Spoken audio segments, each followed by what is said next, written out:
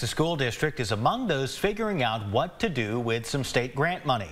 The Texas Education Agency awarded the Stronger Connections grant to Hill ISD in Titus County. KLTV7's Alex Weister has more tonight on how they plan to use that money.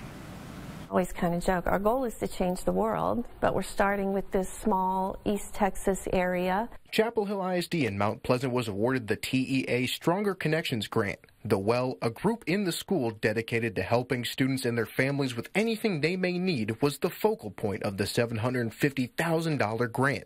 Expanding and making a dream come true, says Well Director Julie Levesque. We are the little engine that could, so we knew we were competing against bigger school districts who would have great ideas, but we just kept working and we thought we're going to take this little idea and we're going to make it into a big thing. That thing has culminated in a place for students to get help with any aspect of the school or personal life that they may need, getting 4 more employees, including a counselor. Instead of traditional offices, they've renovated their workspace to create safe, home-like atmospheres for students. Whether it's from your grades or from scholarship opportunities or different aspects in that sense, they are always open to helping in any certain way. Help from the Well extends out of the school into the community around them. Senior Joanna Ronhell wasn't able to attend school due to being in a car accident. The Well stepped in and helped. They helped us a whole bunch. Like the first semester I was at home, I was learning at my kitchen table instead of here.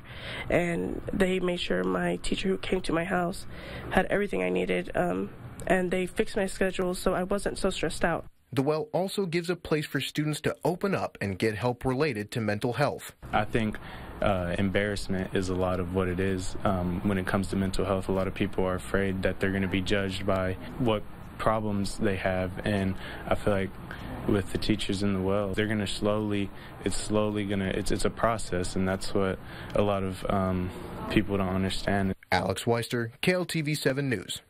Longview ISD, Lufkin ISD, and Chapel Hill in Smith County were the other East Texas school districts awarded out of the 99 across our state.